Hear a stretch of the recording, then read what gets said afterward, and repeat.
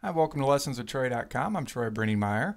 Well, this is Dobro Basics volume number 4, and in this one you're learning your first songs on the Dobro. So they're just a few pretty easy songs, and I'm going about it kind of in a certain method here. We're going to be in the key of C, and if you print out this at first, the C major scale shapes tab, go ahead and print that out and set it on a stand in front of you. We're going to go over that first, and why we're going to go over that, I'll go over and show you with this different camera angle, is that we're going to be learning songs in a closed position. So we'll be on our 5th fret position here.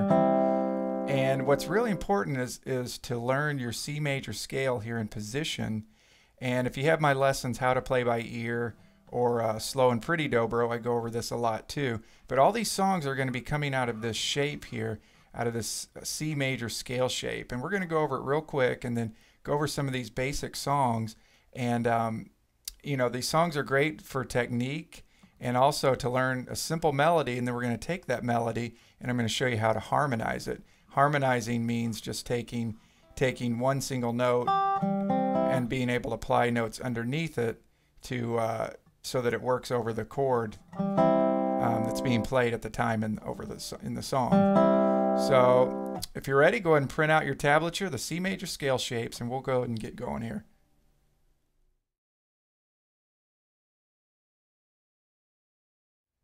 Okay, so there's a couple ways of thinking about the C major scale in this position. First of all, you could learn it just the straight scale, you know, where it's C, D, E, F, G, A, B, C, and so on, all the way up to your 10th fret. And that's what I first wrote out there in measures 1 and 2 of your tablature. That's the full scale. Now that's going to be pretty difficult for you to play if you're just starting off.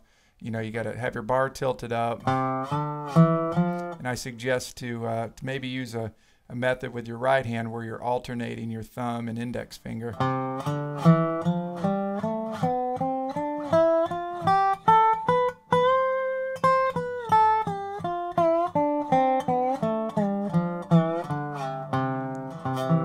Right, so that's definitely something to practice and to get used to. But for right now, what I want you to do is check out measures 3 and 4 of your tablature. What I've done here is I've simplified the scale to where it's just a series of slid notes in front of your bar. Here's our C chord, right on our 5th fret. If we just tilt our bar up, it's a series of slides. It's either 2 frets or 1 fret. So when we're on our 1st string here, we're sliding from 5 to 7. And you can slide it back. But that's 2 frets, see? And I want you to visualize how many frets you're sliding in relation to your C position here on your 5th fret. So there's 2 frets. Then we go to our 2nd string. We slide 1 fret. Okay. Now if you're thinking about those notes, that's G to A at first, and then E to F on your 2nd string. Okay, then on your 3rd string, you slide 2 frets again, so 5 to 7. And then if you understand how the dobro is set up as far as the tuning goes, it's GBD, GBD.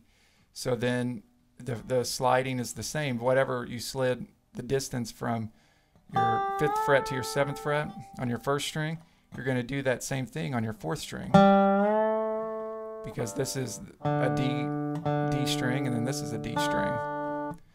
Okay, and then on your 5th string, you slide 1 fret, and then on your 6th string, you slide 2. So it's just like these 3 strings, and that's a lot easier to start off thinking about the scale like that.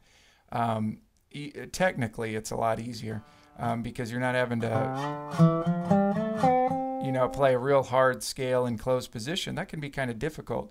But if you think about it in front of the bar, the distance, and then now let's talk about it behind the bar. There on measures 7 and 8.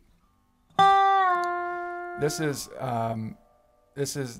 the same thing, but now we're sliding behind the bar, and there's a certain spacing that works for this too. So we're still in our C position, but the next notes in the scale, or the previous notes, let's put it behind our bar, on the 1st string would be 2 frets, sliding from 5 to 3. And then on your 2nd string, it's also 2 frets, 5 to 3. And then on your third string, it's 1 fret, 5 to 4. Same thing as you go down to your next 3 strings. Remember, they were just like the 3 strings we just played. So whatever you played on your first string, we went 5 to 3. If you check that out in your tab. Then on your 4th string here, that's also 5 to 3, 2 frets. Then on your 5th string, 5 to 3. And then on your 6th string, 5 to 4. And then end on your root note there. So check out that like I said, those C major scale shapes, and feel free to learn the harder way where you're actually playing the full scale.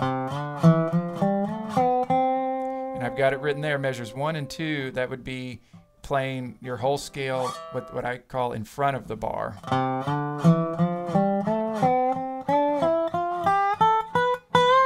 Where the majority of your notes are going to be in front of your bar.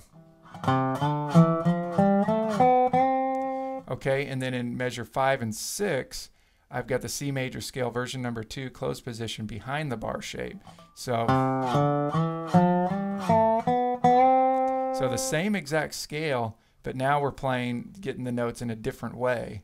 We're getting them behind the bar. So if you combine the in front of the bar and the behind the bar, and then just the simple sliding up to the next note of the scale or the previous note of the scale, and you start practicing your closed position scale this way, it'll really ingrain these scale shapes in your head. So when we're learning even these basic songs that we're starting off with, you can see how they fit within the major scale. Now, why is this important?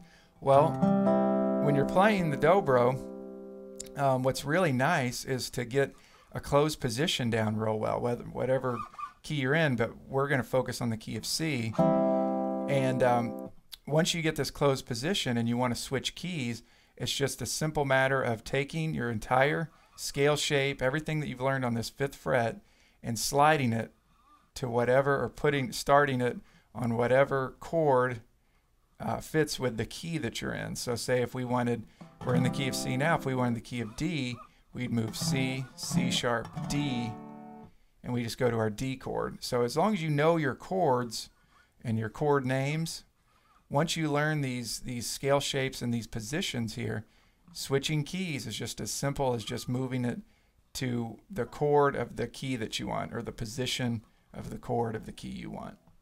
So real important, get those chords memorized and get those scale shapes memorized. Well, that being said, let's jump into these songs now, and we'll work on our technique and always be applying these C major scale shapes to these songs to understand where we're sliding from and to within the scale.